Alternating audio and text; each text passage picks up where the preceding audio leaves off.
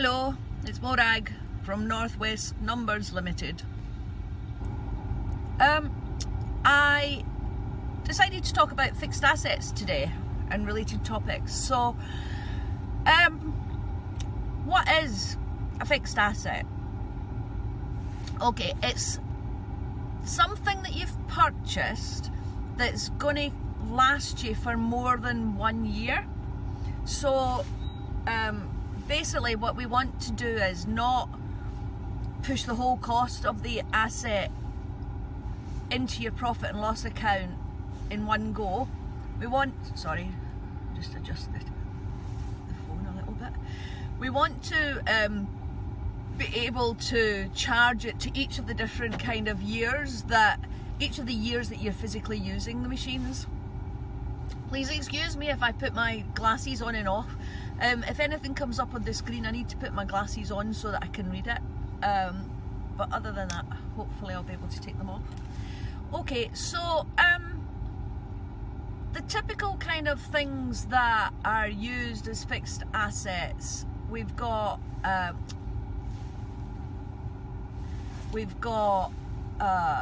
buildings. Now we've got sorry, I'm trying to press this wave grants on and I can't. Oh, I'm telling you, I'm rubbish at this. Really rubbish at this. Anyway, here we go. Fixed assets. The kind of things that you would classify as a fixed asset, as I say, is something that you have purchased but you'll be able to use for a number of years. As I said, we don't want to throw the whole cost into your profit and loss account in 1 year because you're getting the benefit of it for over a number of years. So the idea is that you can release the amounts over its useful life. We do that by charging depreciation. So I'll go into depreciation in a little bit more detail later on in the video. Okay, so the type of things that you would buy and classify as a fixed asset. So there's big things like land, but land never deteriorates, so that would never have any kind of depreciation on it. There's buildings. Typically buildings would be charged, you would kind of try and release the cost over like 100 years. Unless it's like a leasehold, then you would release it over the number of years that there is left on the lease. Most people know about motor vehicles, computers, plant and machinery. On a farm you'd have your agricultural equipment.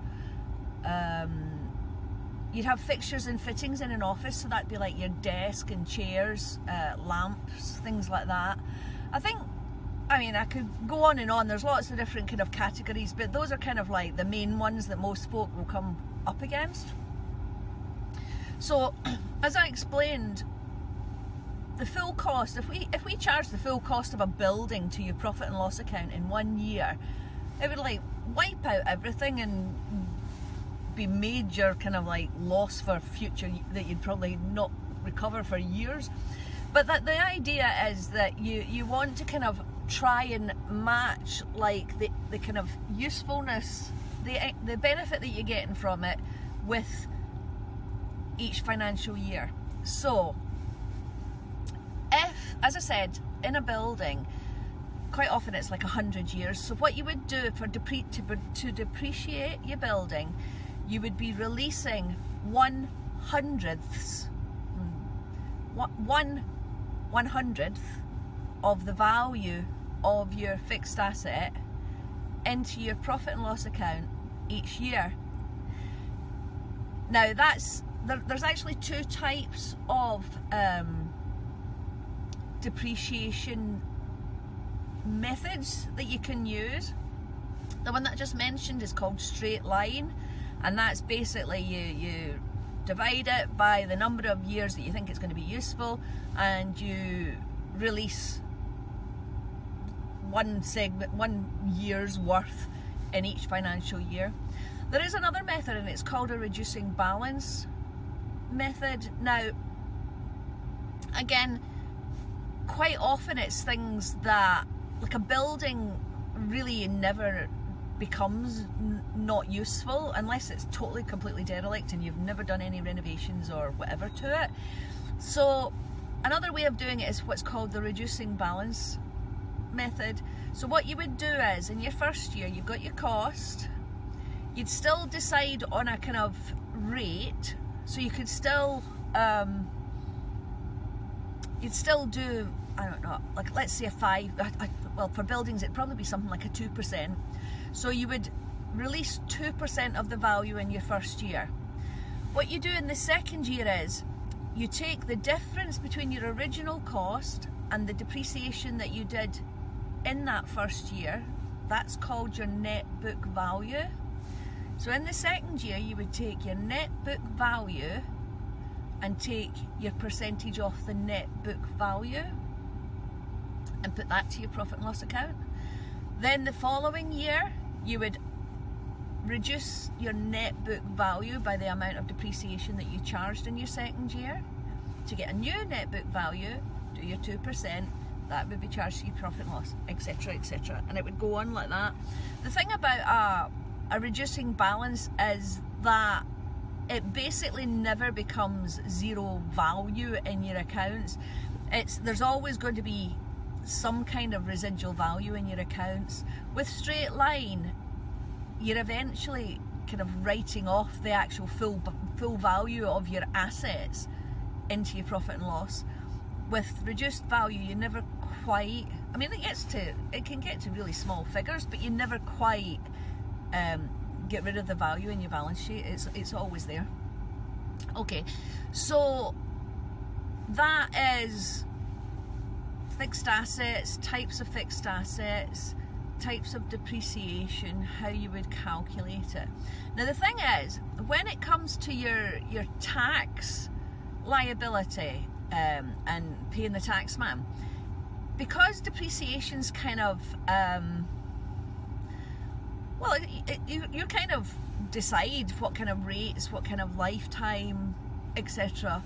It's a bit arbitrary as far as the taxman's concerned. They don't allow depreciation as a deduction from your income in your tax calculation. What they do is they replace it with something called capital allowances.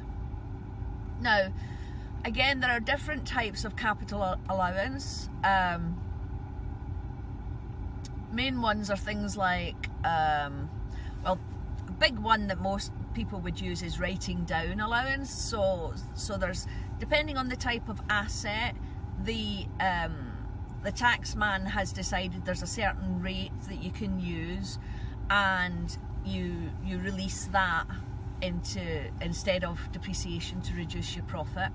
So there's writing down allowance. That's when you're like literally doing it every year and it's kind of been written down in value. You do it writes down in value. Okay. There's one called first year allowance. Now there are certain assets that you can take quite a big percentage. Again, the taxman decides that percentage, but basically you can take quite a big chunk of that asset's cost as a fixed year allowance. And then usually what happens is after that you're doing the equivalent of like reduced value depreciation, but you're doing it for capital allowances. So basically you would have that reduced value. Let's say you've taken 50% of the cost. You've got 100,000 value. It's probably not a building, but let's just say it's a building. And you're allowed a 50% first year allowance, so automatically 50,000 goes back into as a deduction in your tax against your income.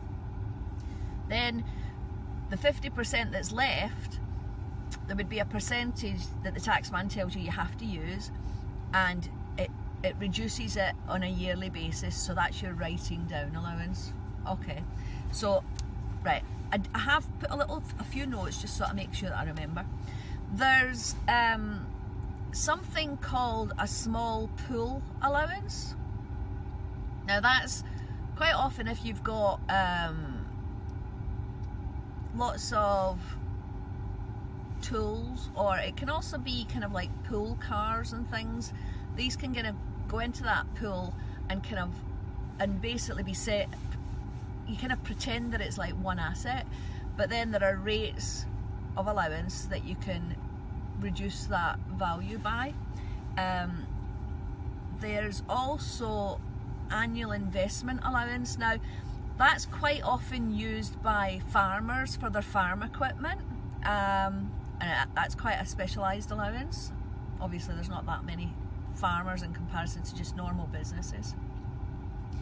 And then there's a thing called balancing allowance or a balancing charge. That kind of, so what happens is when you actually sell off the asset that you have been claiming capital allowances on, when you sell that, you kind of compare it with the profit that you've got, because obviously they're going to want their whack, aren't they? So basically you have a kind of balancing figure that's called a balancing allowance or a balancing charge, depending on whether you owe them or they owe you, type of thing, that kind of goes into the calculation. So I mean, if anybody's interested, please comment below after I get off. If you want to know more details about the actual, more specific about the types of allowances and the rates and stuff like that, I can put a paper together, that's not a problem, and send you it. So if you're interested in that much detail, please do make a comment and I'll send you something out. Okay, so hopefully that wasn't too boring and it was useful to you. So if you want to get in touch with me, my email address is accounts@northwestnumbersltd.co.uk, and I offer free consultations, 30 minutes. It's supposed to be 30 minutes, it's not always 30 minutes, but I try to keep it to 30 minutes. Free consultation if you want to discuss anything that you think is a problem with your accounts and records. I can discuss how potentially I can help you, and give you kind of advice on how to maybe do filing or even little things like that. I'm quite happy to give you a heads up and help. Okay, so as I say, my name is Morag Hunt and I run Northwest Numbers Limited. Northwest Numbers Limited, yes it is. And I will talk to you soon. Take care. Thank you. Bye.